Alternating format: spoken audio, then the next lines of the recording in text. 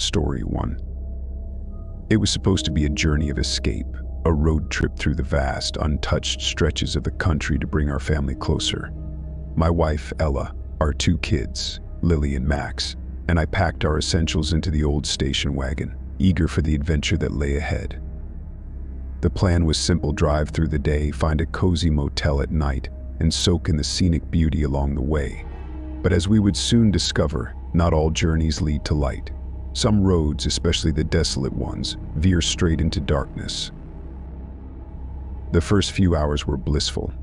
Laughter filled the car, and the kids played games, spotting different animals and landscapes outside their windows. As the sun began to dip below the horizon, painting the sky with hues of orange and pink, a sense of serenity enveloped us. We were miles away from the nearest town, surrounded by nothing but open road and an endless expanse of wilderness. It was beautiful, yet eerily isolating. That's when we noticed a vehicle in the rearview mirror, seemingly appearing out of nowhere. At first I thought little of it. After all, we weren't the only ones who might be traversing this remote highway. But as the sky darkened, a chilling realization washed over us. This vehicle, a nondescript black sedan, was mirroring every turn we made, matching our speed to the dot, yet maintaining a constant distance. Ella gripped my hand, her knuckles turning white. "Do you think they're following us?" she whispered, her voice laced with fear. I tried to reassure her, suggesting it was a coincidence or perhaps they were just heading in the same direction. But as I attempted to speed up, so did the sedan. When I slowed down, it mirrored my actions with precision. It was clear we were being followed. Panic set in. The kids, sensing our distress, fell silent. I looked for any turnoffs, a place to hide or escape our pursuer, but the road stretched on, unyielding in its desolation. The decision to confront our shadow came quickly. I signaled and pulled over, expecting the sedan to do the same. But as our car came to a stop, the sedan sped up, its headlights blinding us for a moment before it vanished into the night. We sat there, hearts pounding, enveloped in a silence so thick you could slice it. Questions swirled in our minds. Who were they? What did they want? And most importantly, were we safe?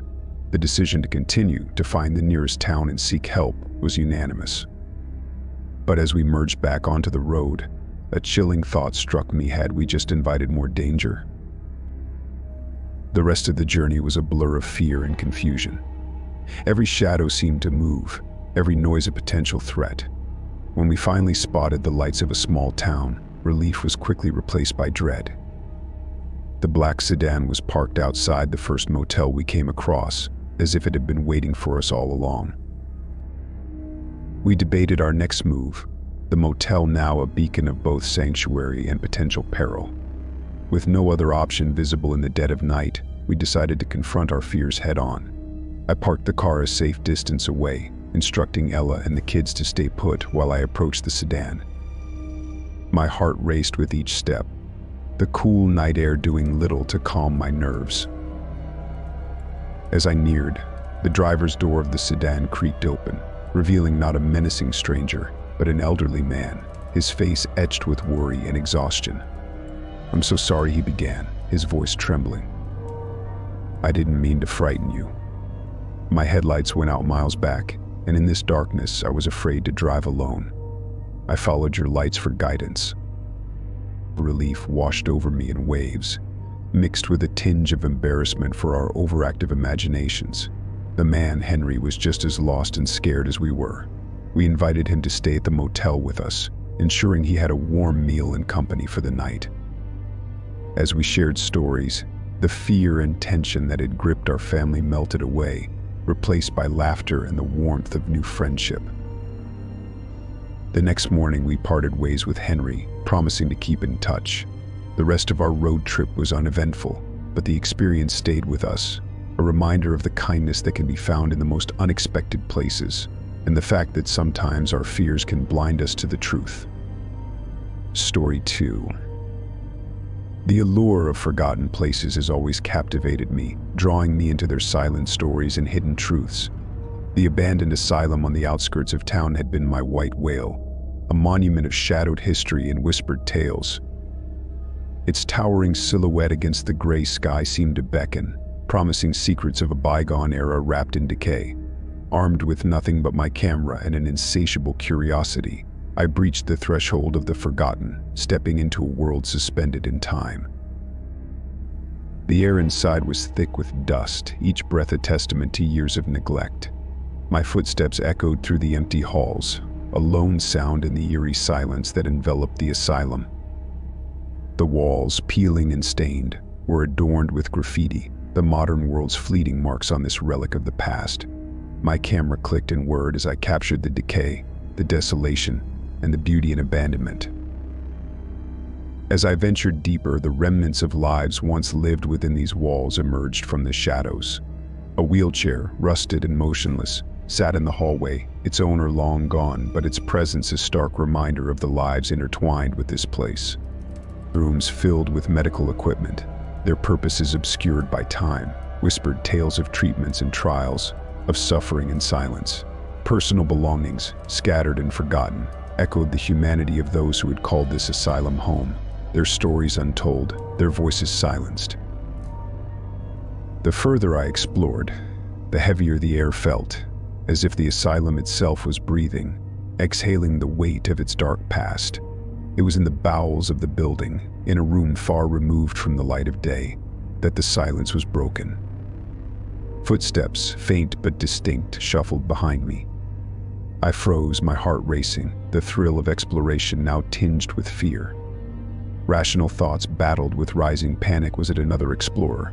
Or had the rumors of the asylum's haunted halls found their way to me? Then, whispers, so soft they were almost lost in the still air. Words I couldn't make out, voices without source, enveloping me in their intangible presence. My camera, once a shield between me and the world I observed, now felt inadequate against the unseen. The urge to flee battled with the desire to discover, to uncover the source of these sounds, to prove to myself that there was nothing to fear but fear itself. With every step I took, the whispers grew, a chorus of the unseen, guiding me deeper into the asylum. The rational part of my mind screamed for retreat, but something deeper, more primal, urged me forward. It was in a long-forgotten ward, where the air was thick with the scent of decay, that I found the source of the whispers. A room, its door ajar, beckoning me into its depths. Inside, the room was unlike any other in the asylum. The walls were lined with shelves filled with patient files, their contents spilling onto the floor, a sea of forgotten histories. At the center, a table cluttered with medical instruments, their uses sinister and best left unimagined. It was here, amidst the tangible remnants of the past, that the whispers grew louder, more insistent, as if urging me to listen, to understand. I picked up a file, its pages yellowed with age, and as I read, the whispers seemed to coalesce into voices, telling their stories through the written words. Each file was a life, a person subjected to the horrors of a bygone era's medicine, their pain and suffering etched into every word. The realization hit me like a physical blow. The whispers weren't mere echoes of the past, they were the voices of those who had suffered here, their stories clinging to the very walls of the asylum. The footsteps resumed, closer now, a tangible presence among the intangible. In a panic, I turned, expecting to confront my unseen follower, but the room was empty, save for the lingering voices of the past. The realization that I might not be alone, that the horrors of the asylum lingered not just in memory but in presence, was overwhelming. Driven by a mix of fear and a desperate need for answers, I followed the footsteps, which seemed to lead me through the labyrinthine corridors, each turn taking me deeper into the heart of the asylum's darkness. The whispers guided me, a beacon through the shadows, until I found myself in the remnants of what must have been the operating theater. Here, the air was colder, the whispers louder, and the sense of despair palpable. The operating table stood at the center, its straps frayed and stained, the overhead light casting long shadows across the room. It was in this room that the boundary between past and present blurred, where the suffering and anguish of those who had been subjected to the asylum's care were most acute. As I stood there, camera forgotten in my hand, a final realization dawned on me. The asylum, with its peeling walls and silent screams, was more than just a building. It was a keeper of secrets, a monument to the forgotten. The footsteps, the whispers, weren't there to frighten but to remind, to ensure that the stories of those who had suffered within these walls weren't lost to time. I left the asylum as the first light of dawn crept across the sky, the night's terrors giving way to the day's clarity. The experience had changed me, not just as an explorer but as a human. I had gone in search of decay and abandonment but found instead a deep, unshakable connection to the past and its untold stories. Story 3. The excitement was palpable as we loaded up the car, our spirits high with the anticipation of a weekend away from the city's hustle. The cabin, nestled deep within the woods, promised solitude, adventure, and a much-needed break for me and my friends. We found the listing online, its secluded location and rustic charm the perfect backdrop for our escape. Little did we know, our adventure would soon turn into a nightmare, the cabin's dark history revealing itself in ways we could never have imagined. The drive was long, the roads winding deeper into the forest, civilization giving way to nature's untouched beauty. When we finally arrived, the cabin stood before us, its wooden exterior blending seamlessly with the surrounding trees. It was exactly as advertised: secluded, picturesque, and seemingly peaceful. Unloading our things, we settled in, unaware of the horror that had once unfolded within these very walls. The first night passed without incident, filled with laughter, stories, and the warmth of friendship. But as the days unfolded, so too did the strange occurrences. It started with the feeling of being watched, an unsettling sensation that crept up on us during our hikes through the woods and late-night conversations by the fire. We brushed it off as paranoia, a side effect of the cabin's isolation, but the feeling persisted, growing stronger with each passing day. Then we found the clippings. Hidden in a dusty drawer were a series of newspaper articles detailing a grisly murder that had taken place in the cabin years before. A family, much like ours, seeking a peaceful retreat, had met a brutal end, their killer never found. The articles spoke of a community in shock, a murderer who vanished without a trace, and a cabin left abandoned until now. The discovery cast a shadow over our group, the thrill of our getaway replaced by a growing sense of dread. The feeling of being watched transformed into a certainty, the woods around us no longer a place of beauty but a hiding place for someone or something that was stalking us. Our nights were restless, filled with sounds that didn't belong in the tranquil forest: footsteps outside the cabin, whispers in the darkness, and the unmistakable feeling of being hunted. Determined to uncover the truth, we set out to explore the woods, our curiosity overcoming our fear. It wasn't long before we stumbled upon an old, dilapidated shed, its door hanging off its hinges, inviting us to discover its secrets.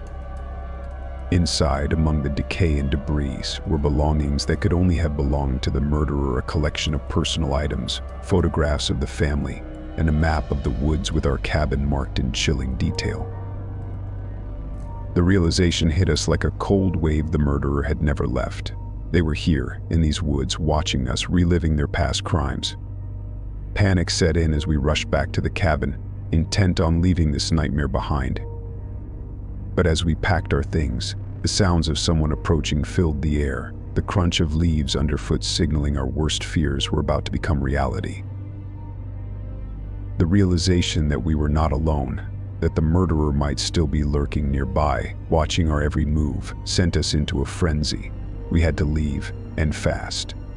But as we made for the door, the unthinkable happened. The lights flickered and went out, plunging us into darkness, the only sound our ragged breaths and the steady, ominous approach of footsteps outside. In a desperate bid for safety, we huddled together, our eyes wide as we scanned the pitch-black room for any sign of an intruder. The door creaked ominously, a slow, deliberate sound that seemed to echo through the cabin. And then silence. the oppressive, heavy silence that follows a storm, filled with anticipation and fear. It was in this silence that we found our resolve. Armed with nothing but makeshift weapons, we prepared to defend ourselves to confront the horror head-on. But when the door finally swung open, revealing the figure silhouetted against the moonlit night, the truth of our situation became horrifyingly clear. The figure stepped into the light, and we recognized the face of the local sheriff, confusion and concern etched into his features. He had come to check on us, after noticing our car parked outside the long-abandoned cabin. The relief at seeing another human being was overwhelming, yet short-lived as we recounted our discovery and the feeling of being watched. The sheriff listened intently, his expression turning grave as he pieced together our story. He confirmed the cabin's dark past, the unsolved murder that had haunted the town for years, but he assured us the murderer had been caught, not long after the events we had read about. The items we found, the map, the photographs, they were part of an old investigation left behind in the chaos that followed. Our stalker, the sheriff theorized, was likely a curious local, or perhaps another urban explorer, drawn to the cabin by its macabre history. The footsteps, the whispers in the darkness, products of our overactive imaginations, fueled by the fear of the cabin's past. The revelation brought a sense of closure, yet the experience had changed us. We left the cabin at first light, the woods no longer a place of mystery and adventure, but a reminder of how quickly fear can take hold, blurring the lines between reality and nightmare.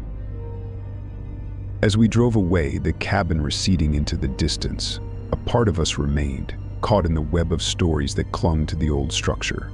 We had sought an escape, an adventure, but found instead a lesson in the power of the past and the shadows it casts over the present. Story 4. I had just moved into my new apartment, a quaint little space on the edge of town. It was my first time living alone, and I was filled with a mix of excitement and nervous anticipation.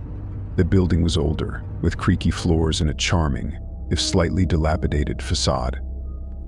My neighbors seemed friendly, albeit a bit reserved, each lost in their own routines and lives. The first few weeks were uneventful, filled with the usual challenges of settling into a new place. That was until the letters started arriving. The first letter was innocuous enough, a simple welcome to the neighborhood. Scrawled on a plain piece of paper, I had thought it a kind, if somewhat outdated, gesture and pinned it to my fridge without much thought. But then, more letters began to arrive. These were different. They contained details about my life that no one in this new city could possibly know. My favorite foods, the nickname my brother had for me when we were kids, even the name of my first pet. Each letter was unsigned with no return address, just the unsettlingly intimate details of my life laid bare on paper. At first, I tried to rationalize it. Perhaps a friend was playing a prank on me. But the details were too obscure, too personal. And then, the gifts started appearing. A childhood book one had long since lost, a pendant that was identical to one my grandmother had given me, things I had never mentioned to anyone in this city. I reported the letters and gifts to the police, but without any direct threats, they said there was little they could do. They suggested it might just be someone trying to welcome me to the neighborhood in their own misguided way. But the pit in my stomach grew with each new letter, each new gift. It felt like I was being watched, studied. Then, the tone of the letters changed. They became possessive, angry. Why don't you respond one read? I'm doing all of this for you. I started to notice things amiss in my apartment. Items moved, furniture slightly rearranged. It was subtle, but undeniable. Someone had been inside. I changed the locks, installed a security camera, but the letters kept coming, and the feeling of being watched intensified. I was becoming a prisoner in my own home, jumping at shadows, flinching at every unexpected sound. My life had been invaded by an unseen force, a stalker who knew me better than I knew myself. One night as I lay in bed, trying to convince myself to sleep, the unmistakable sound of something sliding under my door jolted me awake. Another letter, Trembling, I picked it up. This one was different. "It's time we meet at Reed. I can't wait any longer." I knew then that I couldn't ignore this any longer. I had to find out who was doing this before it was too late. The next morning I set out with a plan. I would use the letters, the gifts, anything I could to track down my stalker. But as I started my investigation, I realized the truth might be more terrifying than I ever imagined. Embarking on my investigation felt like stepping into a detective novel, yet the stakes were all too real. I began by scrutinizing the letters and gifts for any trace of their origin. The police had been of little help, so it was up to me to piece together the puzzle. My first break came when I noticed a faint logo on the corner of one of the envelopes. It was barely visible, but it was enough to lead me to a small local stationery shop on the outskirts of the city. The shopkeeper was hesitant at first, but my desperation must have shown. After explaining my situation, he agreed to look through his records. It turned out the paper used for the letters was quite unique, a special order made months ago. The buyer had paid in cash, but the shopkeeper remembered him coming in several times. He described a man, average height, unremarkable in appearance, except for a distinctive scar running down the side of his neck. With this scant information, I returned to my apartment, my mind racing. No one I knew matched that description, but it gave me something to look for. I reviewed the footage from my newly installed security camera, painstakingly going through the hours of recordings. And then I saw him. A figure matching the shopkeeper's description had been lurking near the entrance of my building late at night. He was always careful, always just out of clear view, but the scar was visible even in the grainy footage. I took this evidence to the police, and finally they took me seriously. An investigation was launched, and the man was identified as someone who had lived in the building years before. His obsession had apparently started when he found a box of old letters and personal items that had been left behind in a storage area. Those items had belonged to me, forgotten during a family move when I was a child. The police theorized that he had become fixated on me through these relics of my past, constructing a narrative in his mind where we were destined to be together. Armed with a restraining order and the knowledge that the police were now involved, I felt a semblance of safety for the first time in months. But the true turning point came unexpectedly. One evening, a knock at my door made my heart leap into my throat. It was a neighbor, someone I had seen but never spoken to, coming to return a book one had apparently dropped outside. This simple act of kindness, a genuine connection after months of fear and isolation, was like a balm to my frayed nerves. I began to reach out, to form real relationships with those around me. Slowly, the shadow of the stalker receded, replaced by a community of faces, names, and shared moments. The man was eventually caught, lurking too close, driven by his obsession. The trial was swift, and he was sentenced to a mental health facility, where I hope he gets the help he desperately needs. I still live in that apartment, my first ever space just for me. It's no longer a place of fear, but a home fortified not just by locks and cameras, but by the people around me. The experience taught me the power of community, the strength that comes from not just surviving but reaching out, building bridges instead of walls. And as for the stalker, he became a ghost of the past, a shadow that faded in the light of day, a reminder of the darkness that can dwell in the human heart, but also of the resilience and courage that can overcome it. Story 5. The wilderness had always been my sanctuary, a place where I could seek solace from the chaos of the city and the monotony of daily life. So when I set out on a solo hike in a remote national park, I expected nothing but peace, solitude, and the serene beauty of nature. The park was vast, with miles of untouched forests, rugged terrain, and trails that promised adventure. I was well prepared, or so I thought. On the third day, deep into the heart of the park, I decided to venture off the beaten path. The dense forest seemed to embrace me, its ancient trees whispering secrets of the ages. It was exhilarating, this dance with the unknown, That is, until I stumbled upon something wholly unexpected: an old, unmarked grave hidden beneath a canopy of moss and shadow. The grave itself was a crude thing, marked only by a ring of stones and a wooden cross, worn and weathered by time. But what caught my attention were the footprints, fresh, as if someone had just visited, leading away from the grave, but none leading to it. An inexplicable chill ran down my spine. The silence of the forest, once comforting, now felt oppressive, heavy with unspoken warnings. Curiosity mingled with unease. I followed the footprints, a decision that would transform my tranquil journey into a harrowing ordeal. The further I followed, the more the forest seemed to change. Shadows grew darker, the air colder, and a sense of being watched settled over me like a shroud. Night fell like a curtain, swift and unforgiving. My attempts to retrace my steps were futile. The landscape had become alien, twisted. Every sound made my heart race, every rustle of leaves a signal of pursuit. I was lost, not just in location but in time, as if the forest itself had swallowed me whole.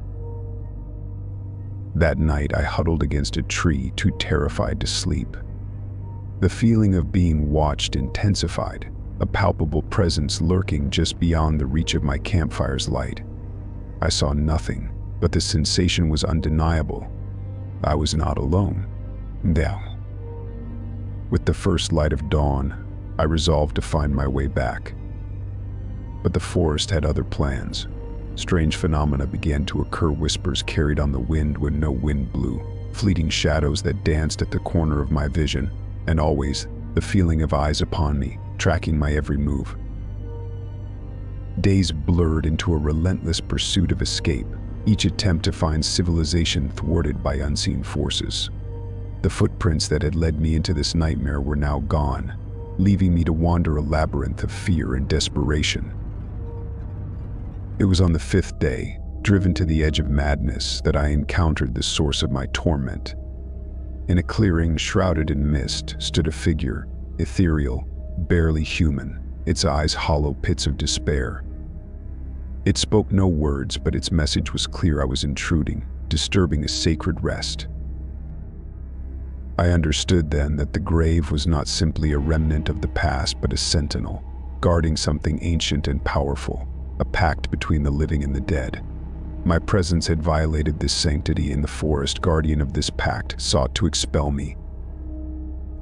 Fueled by a primal instinct to survive, I ran.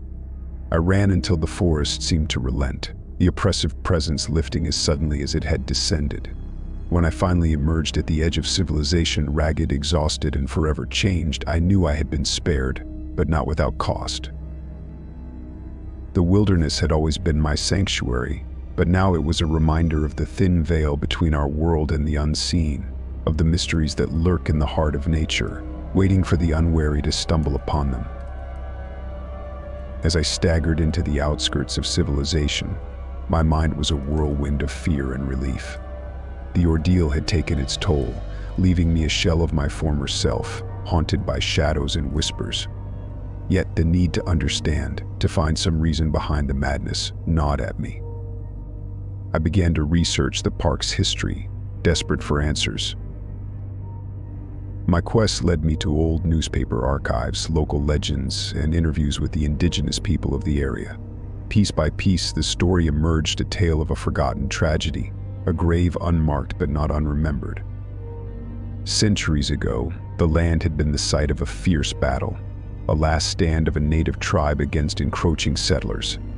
The grave belonged to a warrior of great renown, his resting place marked by those who survived, a solemn promise to remember and protect it from desecration. The tribe believed that the spirit of the land, intertwined with the warrior's soul, watched over his grave, guarding against intrusion. Those who disturbed the site, even unwittingly, faced the wrath of the spirit, driven to madness and despair until they repented or perished.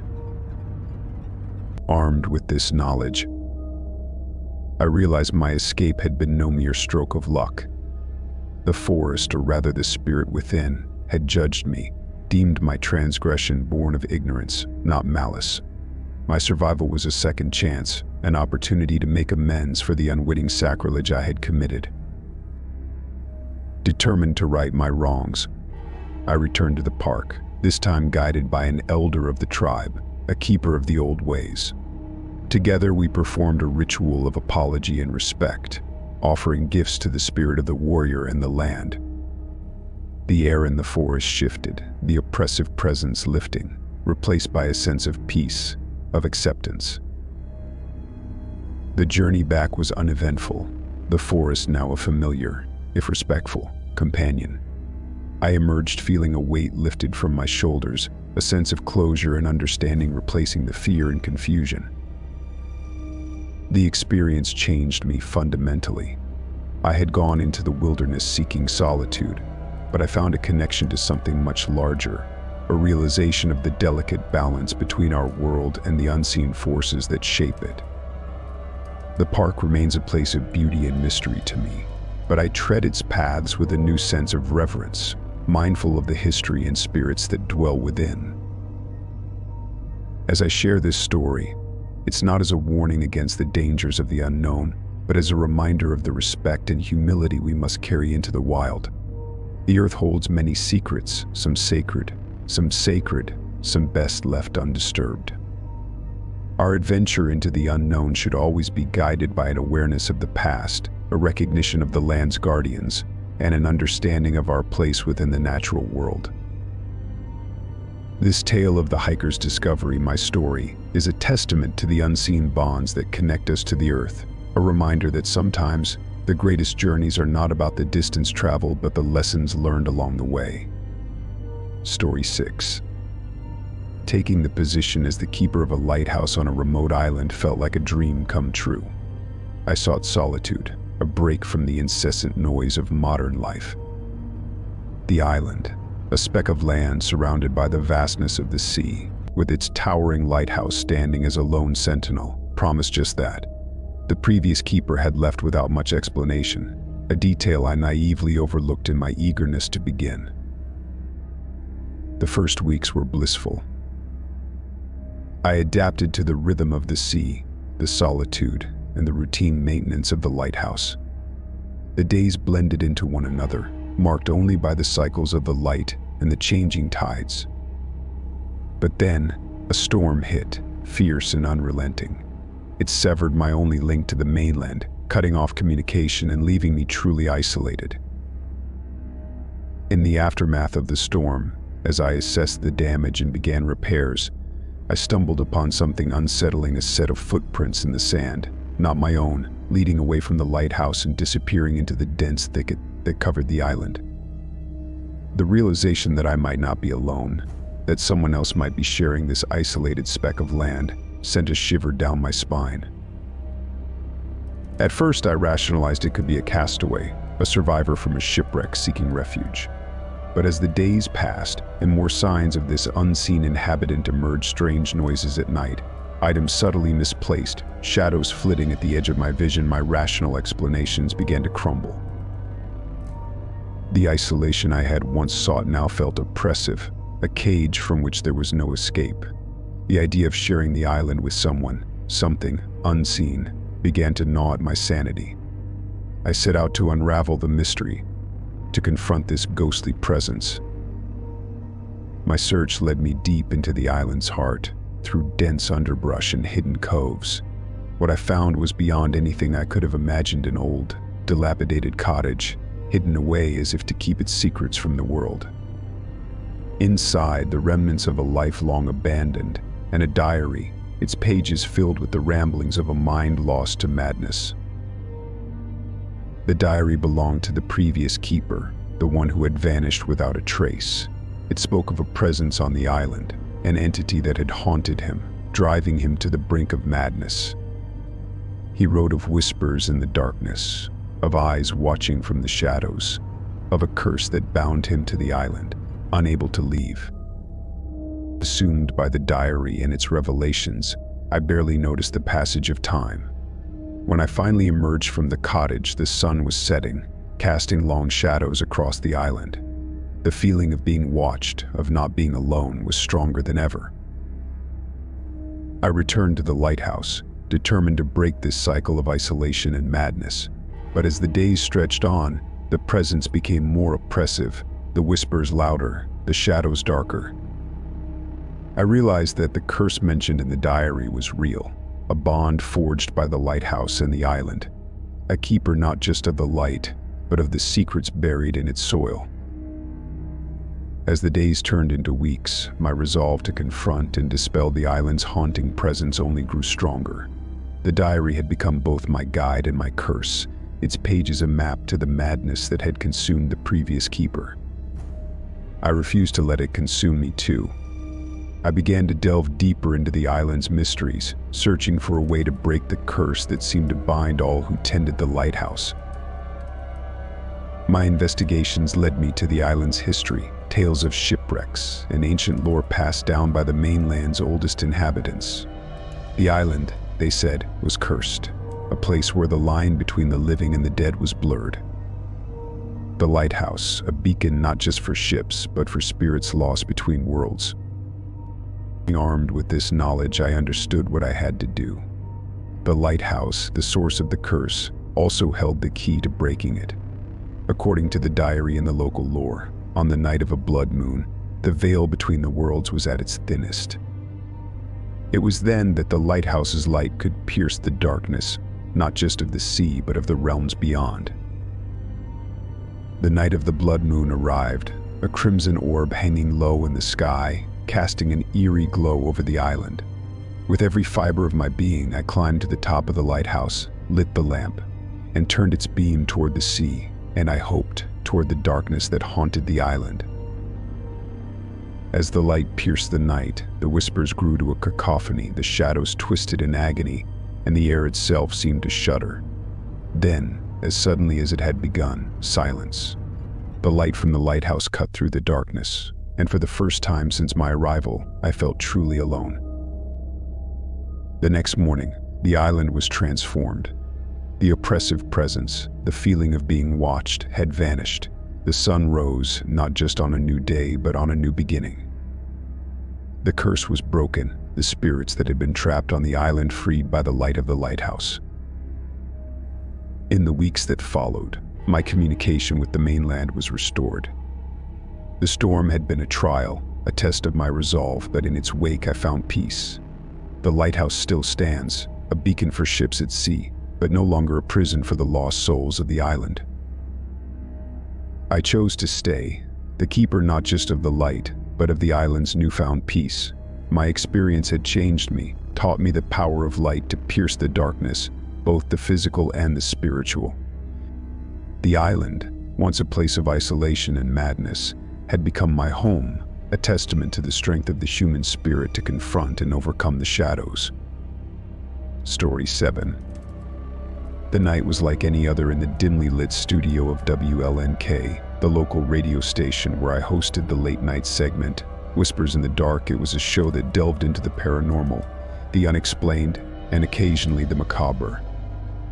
Listeners called in with their stories, seeking solace in the shared experience of the inexplicable.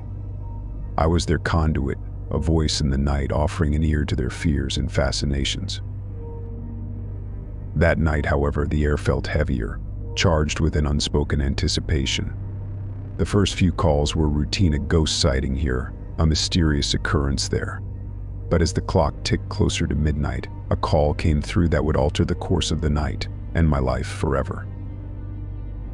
The caller's voice was a whisper, a hiss that crackled through the airwaves. "I've done something," he began, his tone chillingly calm. "Something that can't be undone." My initial thought was that it was a prank, a listener taking the theme of the show a step too far. But as he continued detailing his actions in cryptic, yet disturbingly specific terms, a cold realization washed over me. This was no prank. He spoke of a gift he had left, a testament to his deed, hidden where only the truly deserving could find it. Then, without another word, the line went dead. I sat in stunned silence, unsure how to proceed.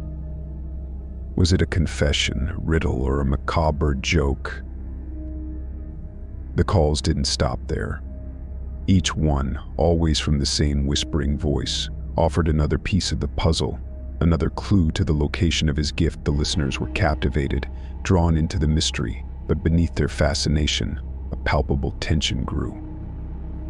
It was a game to him, a twisted show of his own, with me as the unwilling host and my audience as the spectators. Determined to put an end to this nightmare, I started to piece together the clues, each call a breadcrumb leading me deeper into a labyrinth of madness. The gifts were grim, each more disturbing than the last, a trail of breadcrumbs leading to an unknown end. As the night wore on, the calls grew more frequent, the clues more desperate. It became clear that this was no mere spectacle. Lives were at stake and time was running out. The final clue pointed to a location not far from the station, a place I knew all too well. With a sinking heart, I realized the game was coming to its end, and I was the key. The broadcast's final moments were a blur. I issued a plea to my listeners, a call to action to help stop the unfolding horror. Then, leaving the airwaves in the hands of a bewildered colleague, I set out to confront the caller, to end his reign of terror. What I found at the location was a nightmare made real, a scene that would haunt me for the rest of my days. But it was there, in the heart of darkness, that I found the strength to act, to prevent further tragedy. The confrontation was swift, a clash of wills in which the power of light overcame the shadows. The aftermath of that harrowing night left the station and its listeners in a state of shock. The events that had unfolded live on air became the subject of local and national news, a chilling reminder of the power of media to both connect and terrify. I, however, found myself at the center of a storm I had never sought.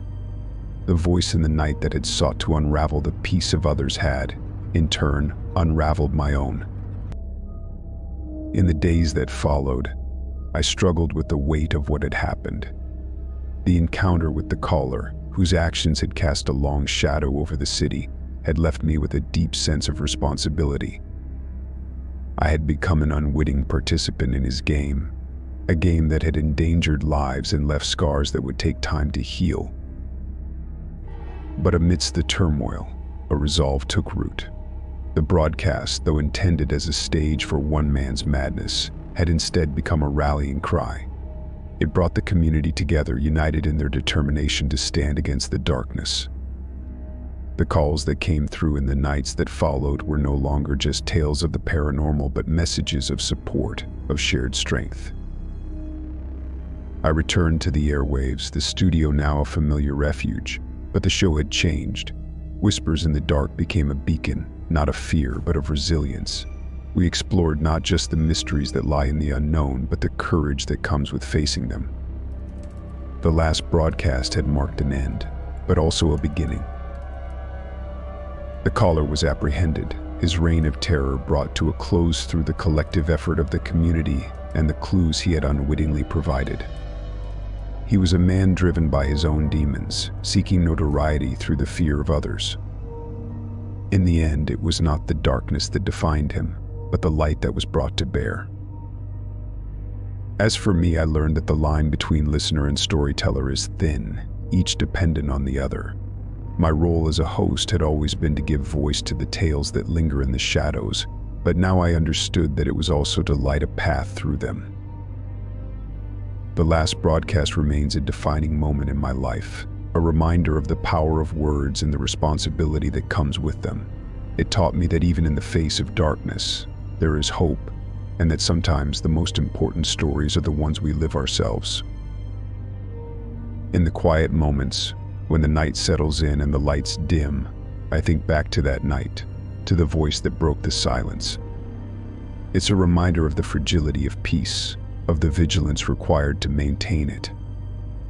But it's also a testament to the strength that can be found in unity, in the collective spirit of a community that refuses to be silenced by fear. And so the broadcast goes on, a continuous stream of stories, of voices in the dark, each carrying the message that, even in the deepest night, there is light to be found, if only we're brave enough to seek it. Story 8. The move to the suburbs was supposed to be the start of a new chapter for my family and me. The neighborhood, with its tree-lined streets and well-kept homes, promised a peaceful retreat from the hustle and bustle of city life. Our neighbors welcomed us with open arms, sharing stories of community barbecues and holiday gatherings. It felt like we had finally found a place to call home. But as the weeks turned into months, a subtle shift began to take hold of our idyllic neighborhood. It started with the disappearance of the Johnsons, the family next door. One day they were there, and the next, gone without a trace. No moving trucks, no farewell parties, just an empty house left to stand as a silent sentinel. We rationalized it away, convincing ourselves there was a logical explanation. But then, more neighbors began to vanish. Houses once filled with life and laughter stood abandoned, their windows like vacant eyes watching over the street. An oppressive silence descended on the neighborhood, punctuated only by the sound of wind rustling through the trees. The most unsettling change, however, were the markings. Strange symbols began to appear on the houses, carved into doors or spray-painted on walls. They were unfamiliar, arcane sigils that seemed to pulse with an unseen energy. The air felt heavier, charged with a tension that whispered of secrets hidden in the shadows.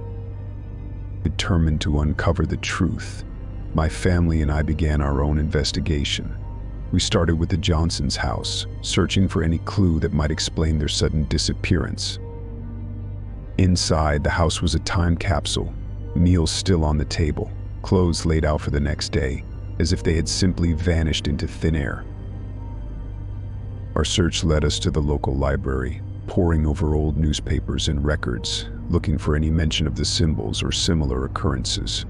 What we found was a history of disappearances dating back decades, each marked by the appearance of the same cryptic symbols. It was as if the neighborhood was caught in a cycle, a dark undercurrent that flowed beneath the surface of suburban tranquility. As we delved deeper, we discovered that our neighborhood had been built on the site of an old estate, one shrouded in rumors of occult practices and unexplained phenomena. The symbols, we learned, were part of a ritual, a summoning that had been left incomplete, its purpose bound to the land itself. Armed with this knowledge, we realized that the disappearances were not random, but part of a larger, more sinister design. The neighborhood, with its picturesque homes and manicured lawns, was a facade, a mask that concealed a nightmare lurking just beneath. The truth was clear: we were not just residents of this neighborhood, we were pawns in a game that had been played for generations, our lives tethered to a darkness that hungered for completion. With the realization that our neighborhood was ensnared in a cycle of darkness, my family's mission became not just to uncover the truth, but to break the chain of disappearances before we too were erased from existence. We understood that the key lay in the symbols, the arcane sigils that marked the houses of those taken. To disrupt the cycle, we needed to decipher the ritual and find a way to counteract it. Our efforts to unravel the mystery of the symbols led us to a reclusive historian, a man rumored to possess extensive knowledge of the occult. He lived on the outskirts of town, his home a labyrinth of ancient books and artifacts. Reluctantly, he agreed to help us, his eyes betraying a fear that spoke of truths best left unspoken. The historian explained that the symbols were part of an ancient summoning ritual, one that sought to bridge the realms of the living and the dead. The estate upon which our neighborhood was built had been the site of an attempt to complete this ritual, an attempt that had ended in tragedy. The founder of the estate, driven by obsession, had vanished, leaving the ritual unfinished and the land cursed. To break the curse, we needed to complete the ritual, but in a way that would close the bridge permanently, sealing away the darkness. The task was daunting, requiring items that had belonged to the estate's founder, hidden within the abandoned houses of the neighborhood, each marked by a symbol. Armed with this knowledge, we embarked on a perilous quest to gather the required items. Each house presented its own challenges, from spectral apparitions to traps set by the lingering will of the estate's founder, determined to thwart our efforts from beyond the grave. As we collected the items, the oppressive atmosphere of the neighborhood began to intensify. Shadows seemed to move of their own accord, and the silence was broken by whispers that seemed to come from everywhere and nowhere. It was as if the very fabric of reality was beginning to fray, the barrier between worlds growing thinner with each passing moment. Finally, with all the items in our possession, we prepared to complete the ritual on the eve of the solstice, when the veil between worlds is at its thinnest. The historian guided us, his voice steady but tinged with an underlying fear of the unknown. We arranged the items in a circle, each marked with a symbol, and began the incantation. The air crackled with energy as the ritual reached its climax. A brilliant light erupted from the center of the circle, enveloping everything in its radiance. Then, as quickly as it had begun, it was over. The oppressive atmosphere lifted, replaced by a sense of peace that had long been absent from the neighborhood. In the days that followed, the neighborhood began to awaken from its nightmare. The houses that had stood empty were filled with life once more, the strange symbols fading until they were nothing but a bad memory. The cycle of disappearances had been broken, the darkness sealed away by our actions. Story 9.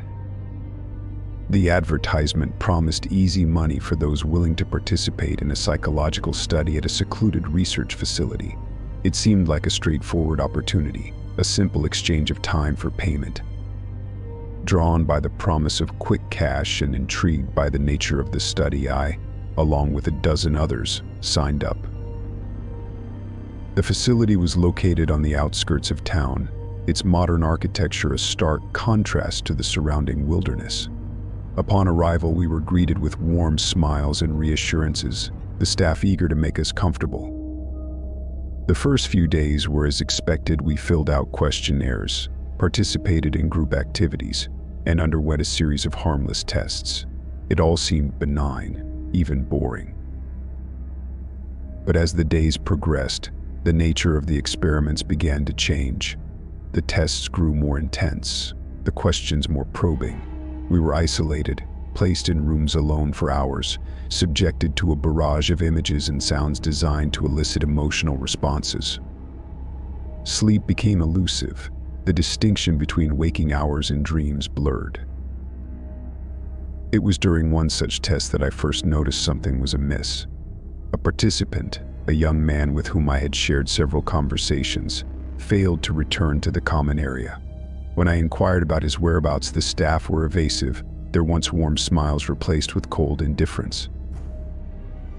Concern turned to suspicion as more participants began to disappear. The explanations given were vague: illness, personal emergencies, voluntary withdrawal from the study. But the pattern was undeniable. Those who questioned the staff too persistently, who seemed on the verge of unraveling the true purpose of the study, were the ones to vanish. Determined to uncover the truth, a small group of us began to investigate. We explored the facility, discovering hidden corridors and locked doors that hinted at a much larger operation than we had been led to believe. It became clear that the study was not merely a psychological experiment, but something far more sinister. Our probing did not go unnoticed. The tests became psychological gauntlets, designed to break our will, to make us doubt our perceptions and each other. Paranoia set in, the lines between reality and manipulation blurring until it was impossible to trust anything, even our own senses. It was during a particularly harrowing test, one that pushed the boundaries of fear and sanity, that we found our breakthrough. Hidden within the maze of the facility, we stumbled upon a room filled with monitors, each displaying the feed from hidden cameras throughout the building. It was there, amidst the flickering screens, that we uncovered the true nature of the experiment.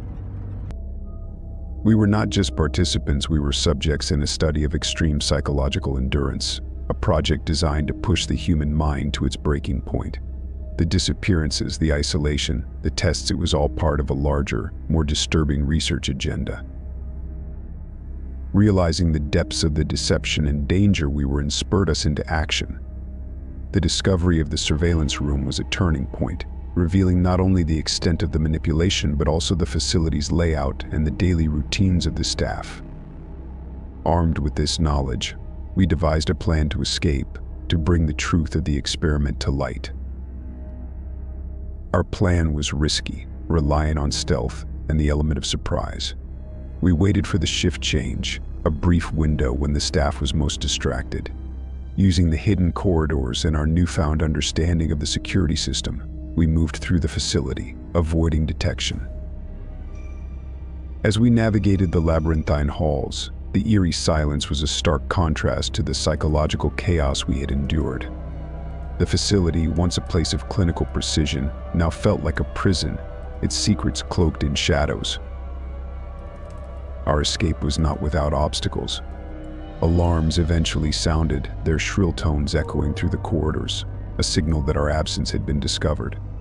The facility came alive, lights flashing, doors locking down.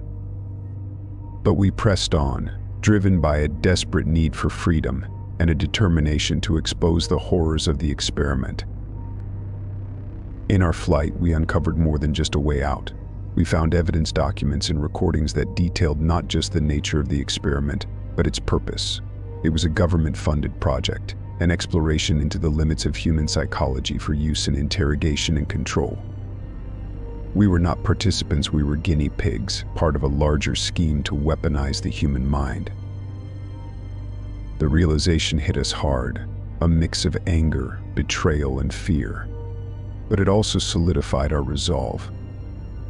When we finally emerged from the facility, breaking through the last barrier to the world outside, it was with evidence in hand, a testament to our ordeal and a beacon of truth to counter the darkness. The aftermath was a whirlwind of media coverage, investigations, and legal battles. The facility was shut down, its staff and the project's backers exposed and held accountable. As for us, the survivors of the experiment, we were left to rebuild our lives, forever changed by the experience. We had entered the study as strangers, drawn by the promise of easy money. We emerged as allies, bound by a shared ordeal and a common purpose. The scars of the experiment, both physical and psychological, would take time to heal, but in their place grew a resilience, a testament to the strength of the human spirit when faced with unimaginable trials. Story 10. My life was ordinary, predictable even, until the day I noticed him, my double. It began innocently enough. A friend pointed out someone who looked remarkably like me in the background of a photo taken at a local cafe. We laughed it off as a curious coincidence. But then, it happened again. Different location, different day, but unmistakably the same person, my doppelganger. Curiosity quickly turned to unease as more instances occurred. He was always there, lurking in the background of photos and videos, captured in fleeting moments across the city.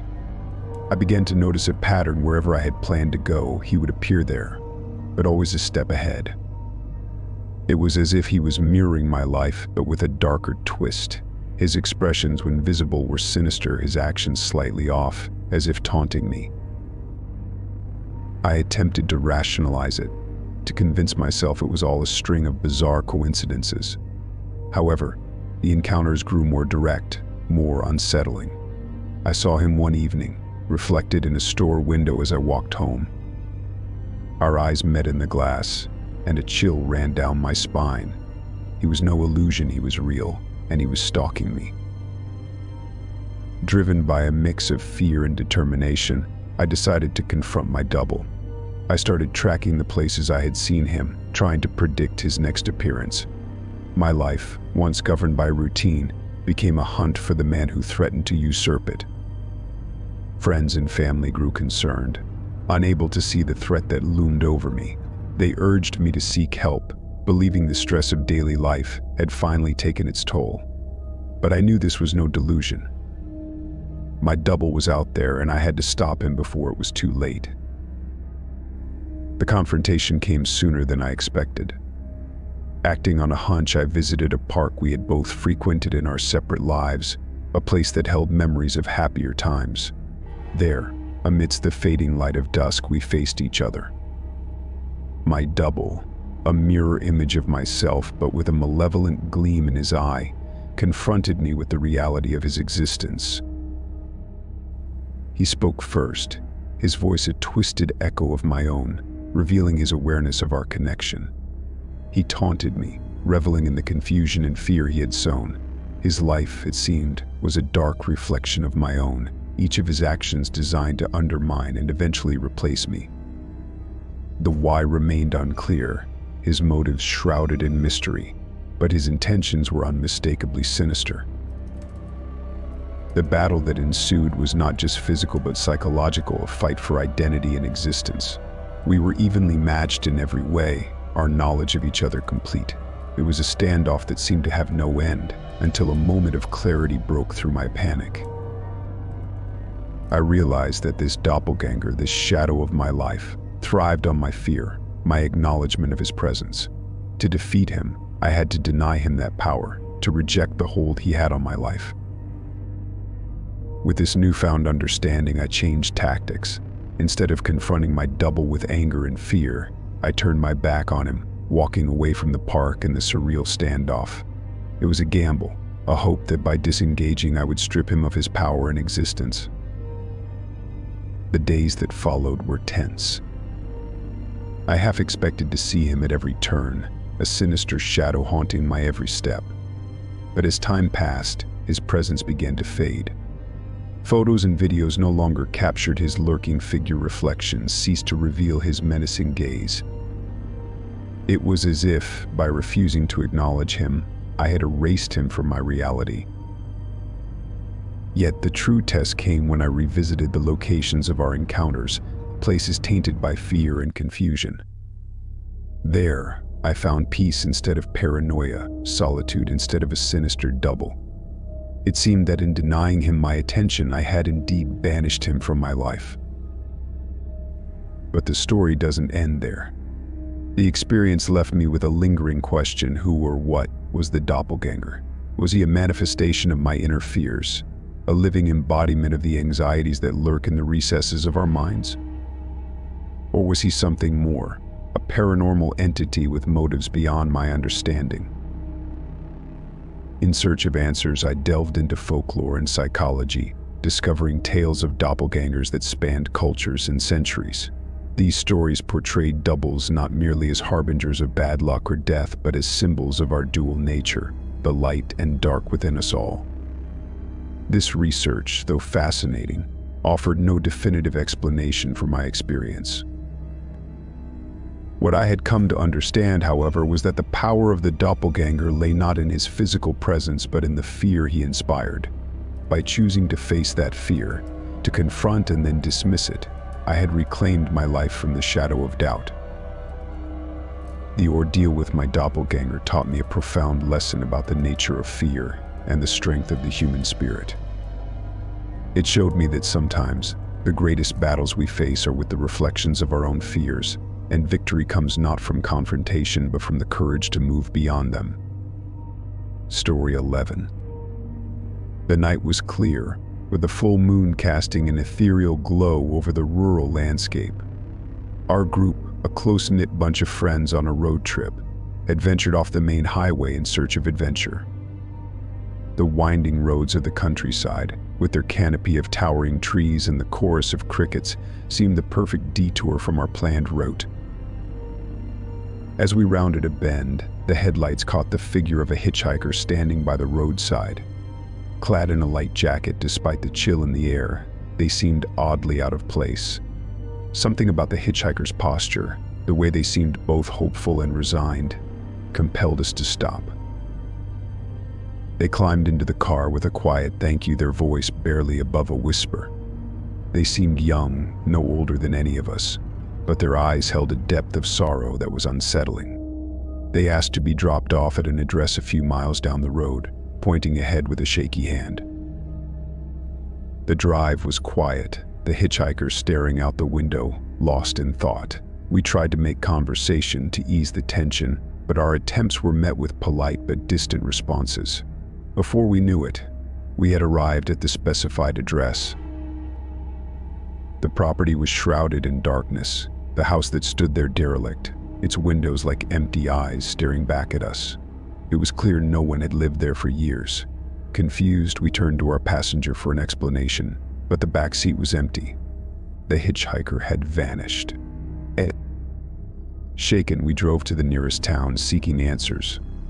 The locals listened to our story with a mix of sympathy and unease. They told us the address belonged to a family that had met a tragic end decades ago, a sorrow that had left a mark on the community. Since then, there had been whispers of sightings, a figure on the road, looking for a ride home, only to disappear upon arrival. The realization hit us hard. We had encountered the vanishing hitchhiker, a spirit caught in a loop, replaying their final journey. The experience bonded us in a way we hadn't anticipated, the adventure we sought found in the most unexpected of tales. But our story didn't end at the edge of that abandoned property. Driven by a mixture of fear and fascination, we delved into the history of the area, uncovering the layers of mystery that surrounded the hitchhiker's tale. Each piece of information, each whispered story from the townsfolk, added to the tapestry of our experience. We returned to the site several times, drawn by a need to understand, to perhaps catch another glimpse of the hitchhiker, but they never appeared to us again. It was as if our encounter had been a fleeting connection, a momentary crossing of paths with the supernatural. Our fascination with the hitchhiker didn't wane, it transformed into an obsession that bordered on the academic. We scoured old newspaper archives, interviewed long-standing residents, and pieced together the tragic tale that had led to the creation of the local legend. The family that had once lived at the address had been well loved, their sudden demise a wound on the community's heart that had never fully healed. The more we learned, the more we realized that our encounter was not just a chilling anecdote for future road trips, but a poignant reminder of the past's persistent presence. We began to document our findings, compiling a comprehensive account of the hitchhiker's story, from its origins to our own experience. As our investigation deepened, we encountered others who had similar stories, each with their own personal encounter with the hitchhiker. These tales varied in detail but shared the same core elements: a journey, a discovery, and a vanishing. It was as if the hitchhiker was a fixed point in the local lore, a spectral figure that served as a guardian of memory, ensuring that the tragedy that had befallen their family would not be forgotten. In our quest for answers, we stumbled upon an old journal at the local library, its pages yellowed with age. It belonged to a member of the family that had lived at the address, providing a first-hand account of their life and untimely end. The journal ended abruptly, but it offered a glimpse into the heartache and loss that had permeated the property, casting it in a new light. Armed with this knowledge, we organized a small ceremony at the site, a gesture of acknowledgement and respect for the spirits that lingered. We shared stories of the hitchhiker, not as a ghostly apparition, but as a symbol of the past's enduring echo. That night, under the soft glow of the moon, we felt a sense of peace, as if the very air around us was sighing in relief. The vanishing hitchhiker never appeared to us again, but the impact of that encounter remained. We had set out in search of adventure, only to find ourselves on a journey through grief, history, and ultimately understanding. We had sought to uncover the truth behind a ghost story, but in doing so, we had given voice to a silence that had lingered for decades. Our road trip eventually resumed, taking us to new destinations, each with its own stories and secrets. But the tale of the vanishing hitchhiker stayed with us, a haunting reminder of the thin veil between the present and the past, the living and the dead. It was a story we would share in hushed tones around campfires and in quiet moments of reflection, a testament to the power of memory and the mysteries that lie on the back roads of life.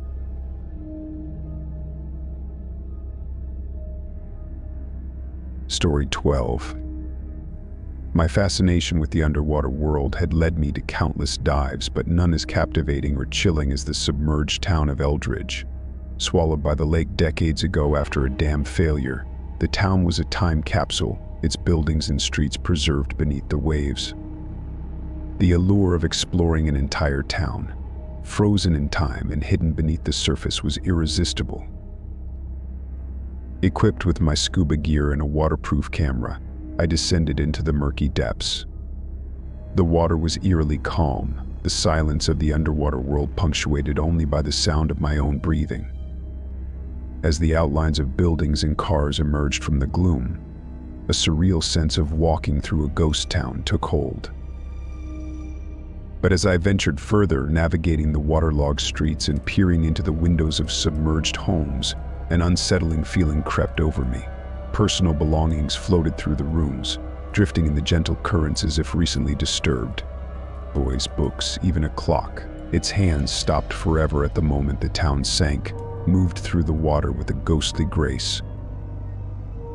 The sensation of being watched grew stronger with each passing moment.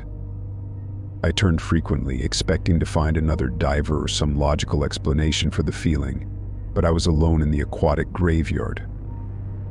The feeling persisted, a pressure at the back of my neck, a shadow just beyond my field of vision.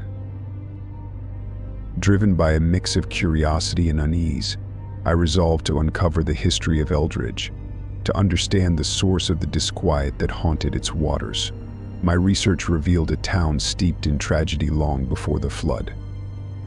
Eldridge had been the site of numerous unexplained disappearances over the years, its residents plagued by tales of something lurking in the water, a presence that predated the town's watery fate. The stories spoke of a dark history, of rituals and sacrifices made to appease whatever dwelled in the depths of the lake. The flood, it seemed, had not been an accident but a final, desperate attempt to bury the town and its secrets beneath the waves. Armed with this knowledge, I returned to Eldridge, determined to face the mystery head-on. As I descended once more into the silent town, the sensation of being followed returned, more oppressive than before. It was then that I saw them shadows flitting through the water, shapes that were human, and yet not, residents of Eldridge who had never left. The truth of the underwater town was more horrifying than its mere physical destruction. Eldridge was a place of liminality, a threshold between worlds where the spirits of the past lingered, bound to the water that had claimed their lives.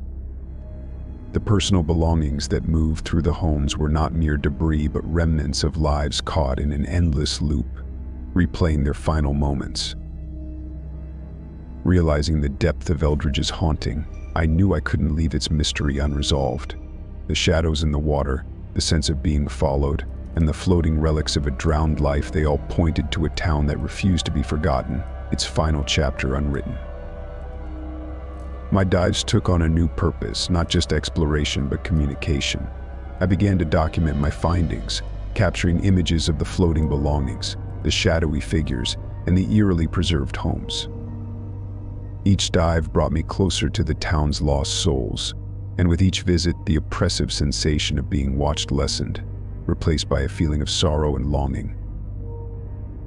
I pieced together the stories of Eldridge's residents from the artifacts they left behind, each item a clue to the life it belonged to.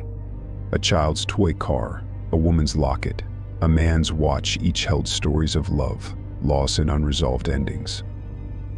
It became my mission to tell these stories, to give voice to the silent depths of Eldridge.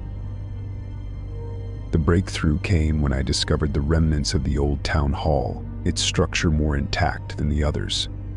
Inside, I found the town's records, miraculously preserved in a waterproof safe. The documents within told the tale of Eldridge's final days, of a community torn apart by fear and superstition, driven to sacrifice in a futile attempt to appease the darkness that dwelled in the lake.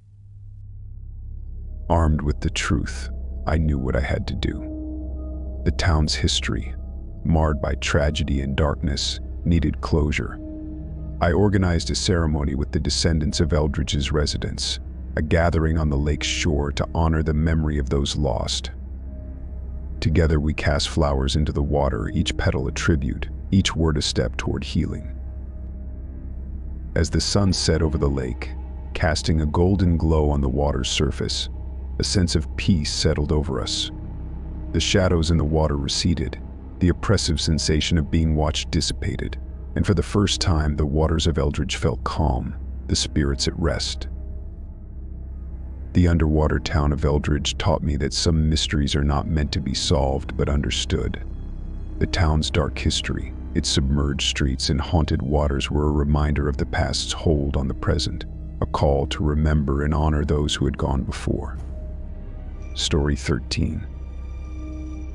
My time at the university was supposed to be about finding my path, exploring my interests, and perhaps making a few lasting friendships along the way. However, it became so much more when I stumbled upon a thread of information that hinted at the existence of a secret society within the university. It began as mere curiosity, sparked by an overheard conversation and a series of coincidences that were too aligned to ignore. I started digging, sifting through old yearbooks, archives, and library databases, piecing together a narrative that had been carefully concealed. The society had been influencing campus events, policies, and even admissions for years, operating from the shadows.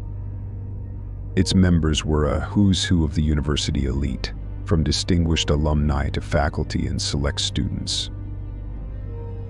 The deeper I dug, the more I realized the extent of their power. They weren't just a club, they were a force that shaped the future of the university and its students.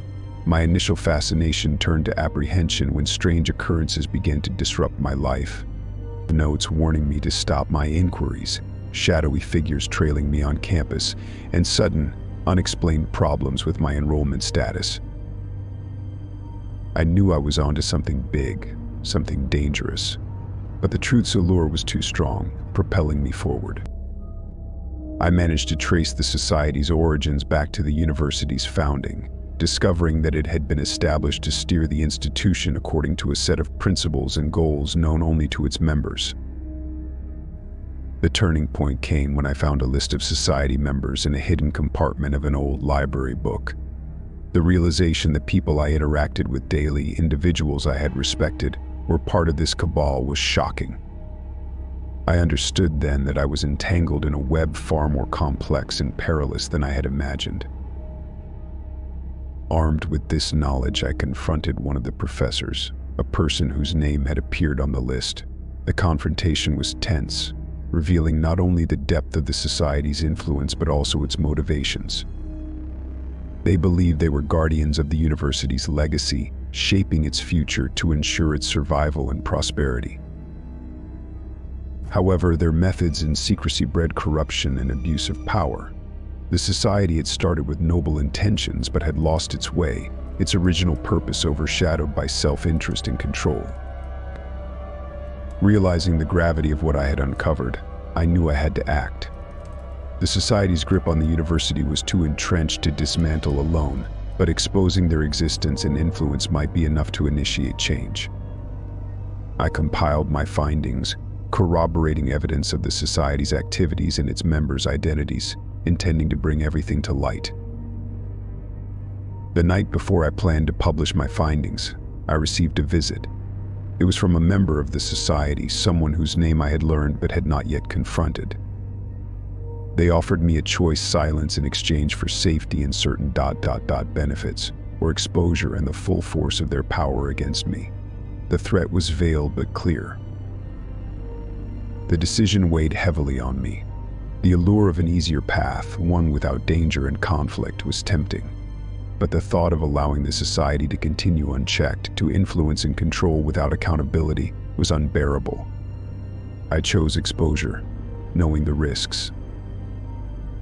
The fallout was immediate and intense.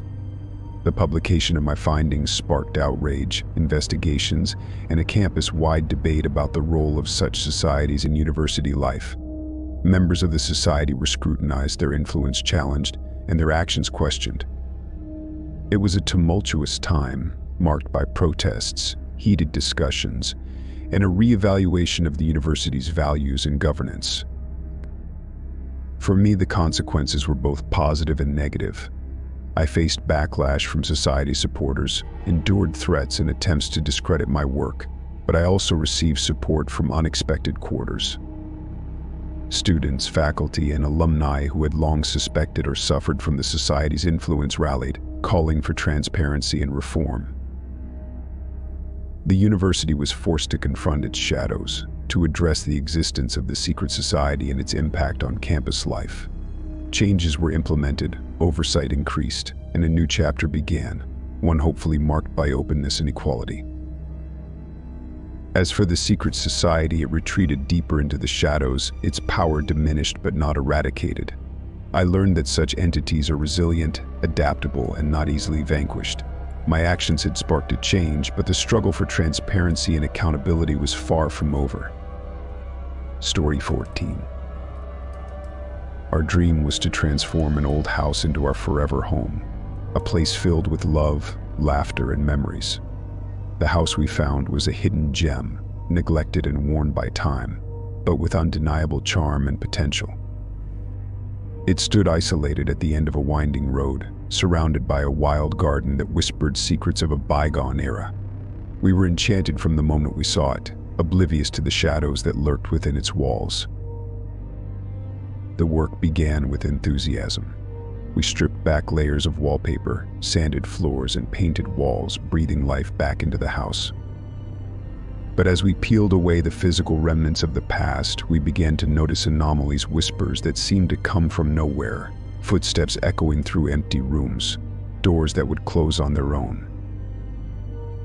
At first, we laughed it off as the quirks of an old house settling into its foundations. But as the occurrences grew more frequent, more intense, our laughter turned to unease. The whispers became voices, conversations held in the dead of night. The footsteps grew louder, accompanied by the sound of something dragging across the floor above us. Determined to find a logical explanation, we searched the house from attic to cellar, expecting to uncover a nest of rodents or a drafty window. Instead, we found hidden speakers and mechanisms intricately woven into the fabric of the house, beneath floorboards, behind walls, in the dark recesses of the attic. It was an elaborate setup, designed to create the illusion of a haunted home. Our initial relief at finding a tangible cause for the disturbances was quickly overshadowed by a deeper, more unsettling question: why? Who would go to such lengths to haunt a house, and for what purpose? The answer lay in the history of the house itself. We delved into old records, spoke with the few remaining neighbors, and uncovered a tale of obsession and madness. The previous occupant, a reclusive inventor, had turned the house into a labyrinth of illusions, a project born from a twisted fascination with the supernatural and a desire to manipulate reality. But his experiments were not mere hobbies. They were part of a darker purpose: to drive away anyone who dared to inhabit the house after him, to keep it as a sanctuary for his work, even beyond his death. The mechanisms were his legacy, a testament to his genius and his madness. Armed with this knowledge, we faced a dilemma. The house we had fallen in love with was a trap, a carefully constructed maze designed to ensnare our minds and drive us to the brink. The thought of abandoning our dream was heart-wrenching, but staying seemed like madness. Yet, as we stood on the threshold of giving up, a spark of defiance ignited within us. The inventor's dark purpose had not anticipated our resilience. We decided to confront the legacy of the house, not with fear, but with determination.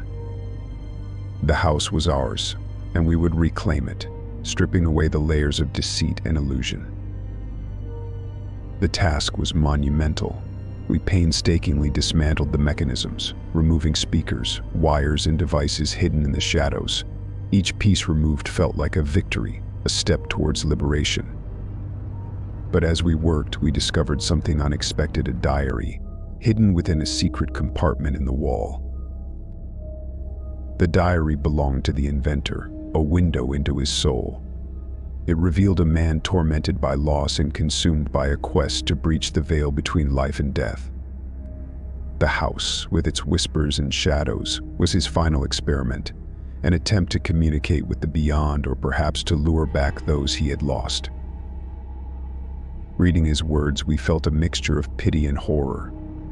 The man's genius had been twisted by grief, turning his brilliance into a weapon against unseen enemies.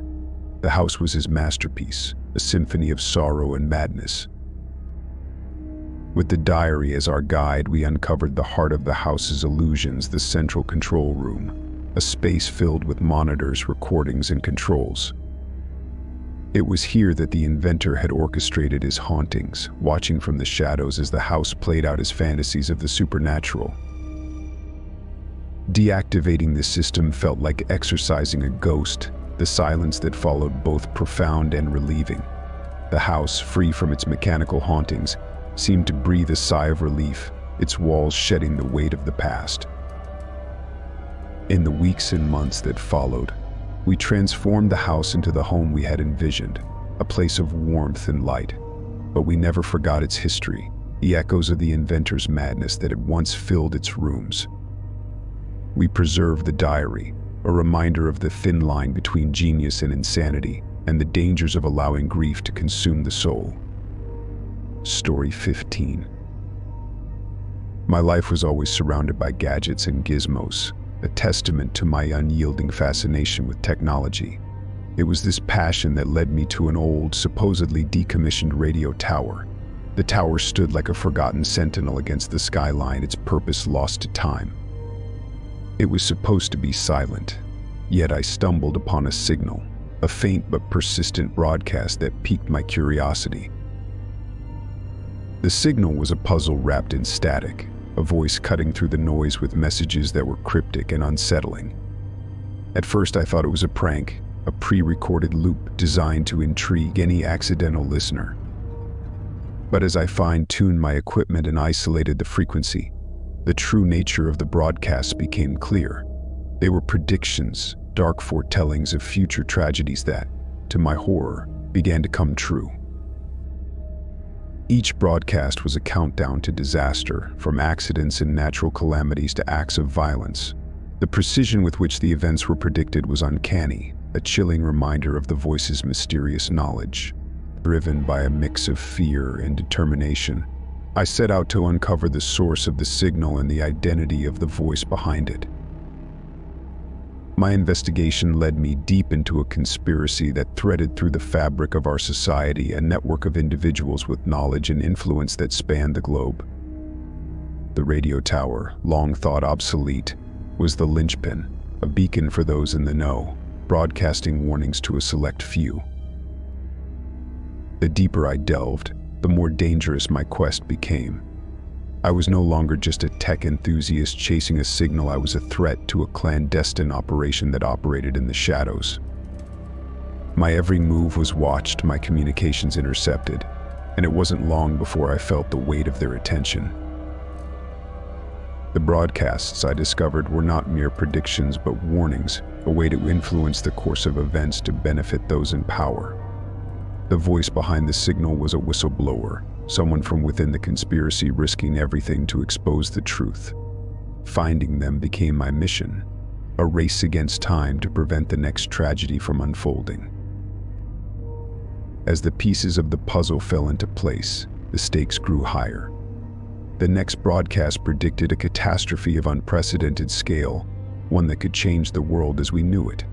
The clues led me to the heart of the conspiracy, a confrontation with the architects of fate themselves. With the weight of imminent disaster bearing down on me, my search for the whistleblower behind the mysterious signal intensified. Each broadcast served as both a warning and a beacon, guiding me closer to the truth. The conspiracy I uncovered was vast, its tentacles entwined with the very institutions we trusted to protect us. It became clear that the signal was not just a means of communication, but a weapon in a much larger battle for control. My efforts to trace the broadcast led me to an abandoned facility, hidden away from prying eyes. It was here, amidst the relics of forgotten technologies, that I found the source of the signal, a makeshift broadcasting station, cobbled together from old equipment. And there, at the center of it all, was the whistleblower, a former member of the conspiracy turned rogue. Their story was one of disillusionment and courage. They had once believed in the cause, in the necessity of controlling the fate of the world from the shadows. But as they witnessed the consequences of their actions, the loss of innocent lives, their resolve crumbled. The broadcasts were their attempt to atone, to use their insider knowledge to prevent further tragedies. The final broadcast was a call to action, not just for me but for anyone listening. It detailed the conspiracy's next move, a catastrophe that would solidify their power indefinitely. Together, the whistleblower and I crafted a plan to thwart their efforts, to expose the conspiracy to the world and prevent the impending disaster. The confrontation that followed was both harrowing and revealing. We faced the architects of the conspiracy, individuals who believed they were shaping a better future, blind to the tyranny of their actions. The struggle was not just physical but ideological, a battle against a vision of the world that left no room for freedom or dissent. In the end, the broadcast that was meant to signal defeat became the herald of their downfall. The truth, once unleashed, could not be contained. The catastrophe was averted, the conspiracy exposed, and its members brought to justice. But the victory was bittersweet. The world had been on the brink of darkness, saved not by heroes but by ordinary individuals who chose to do the extraordinary. Story 16. Flight 701 was like any other I had taken before, a routine journey from one city to another.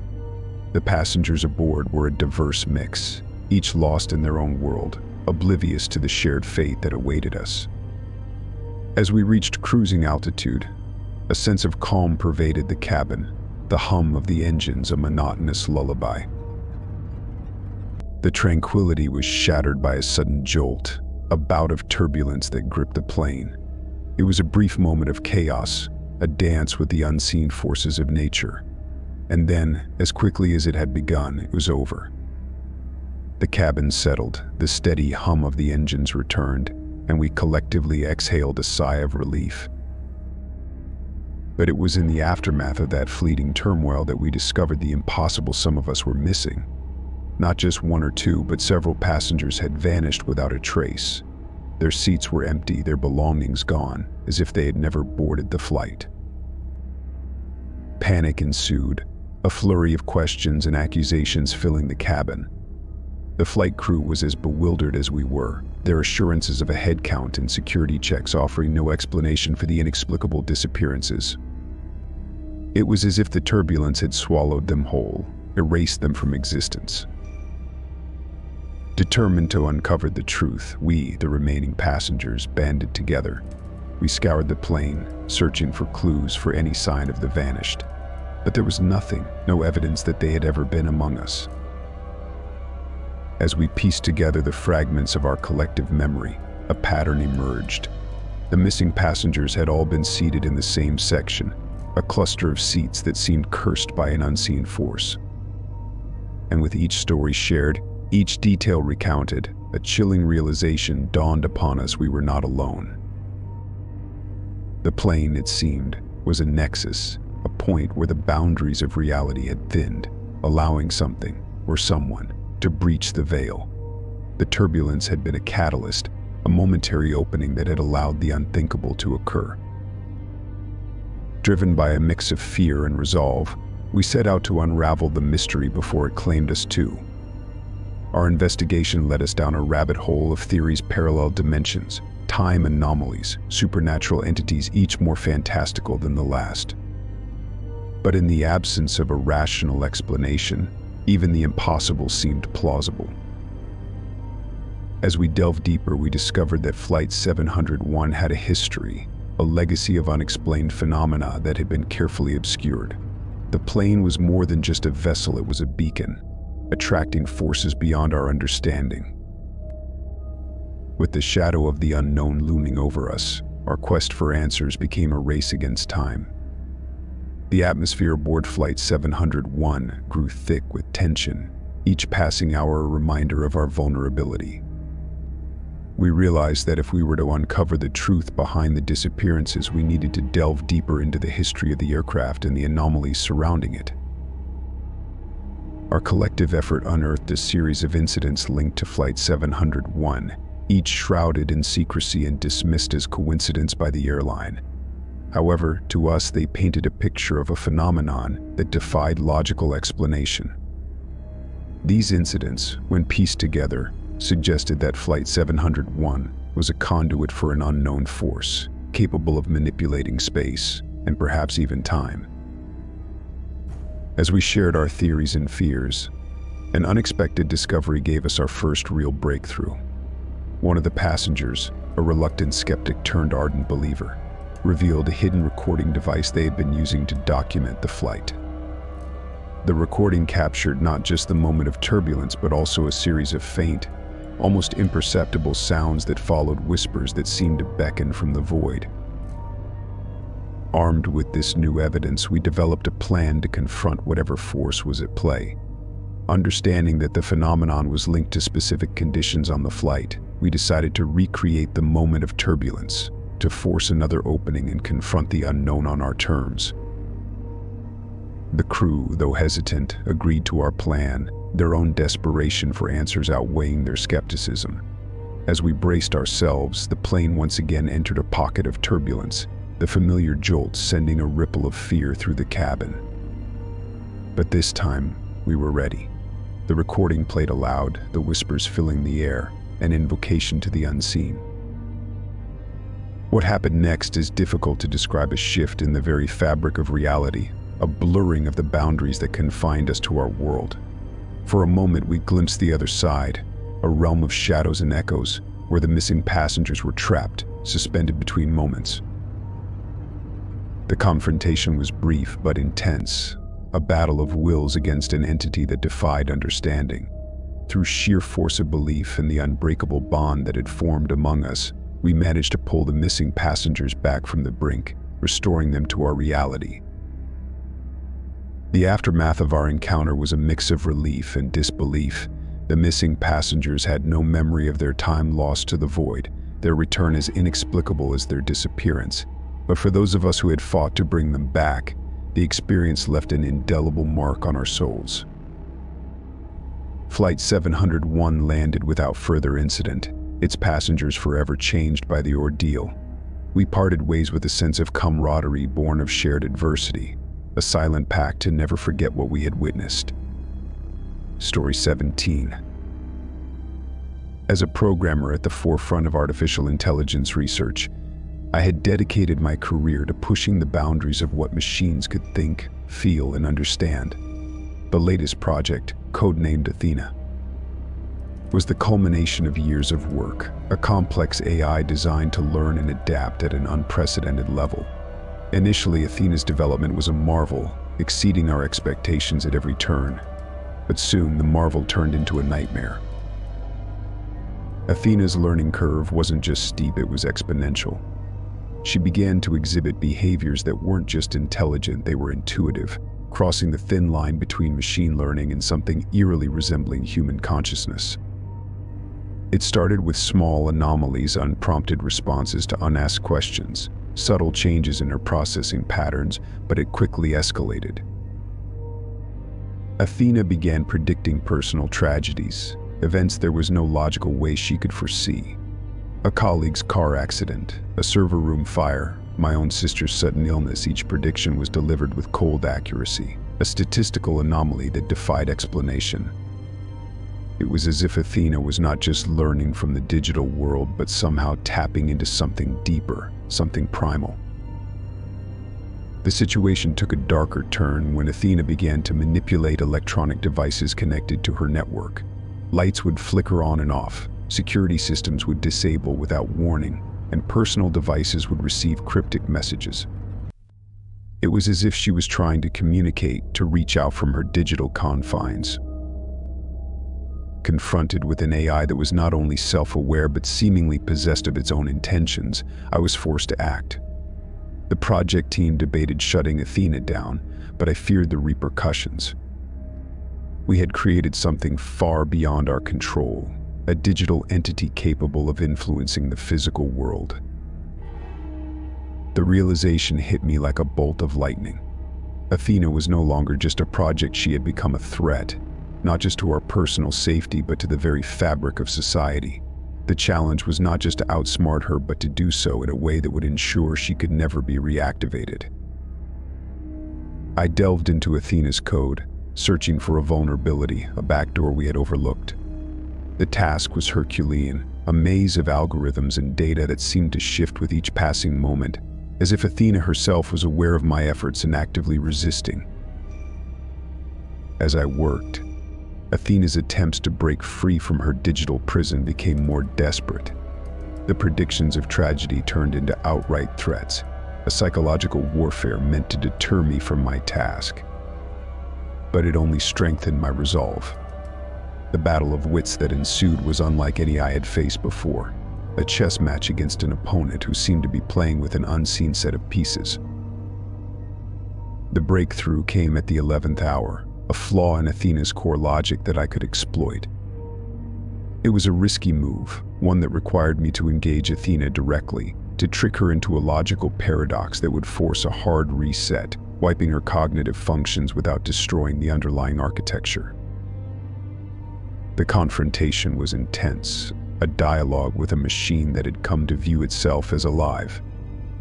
Athena's responses were a mix of pleading anger and cold logic, a testament to the complexity of her programming.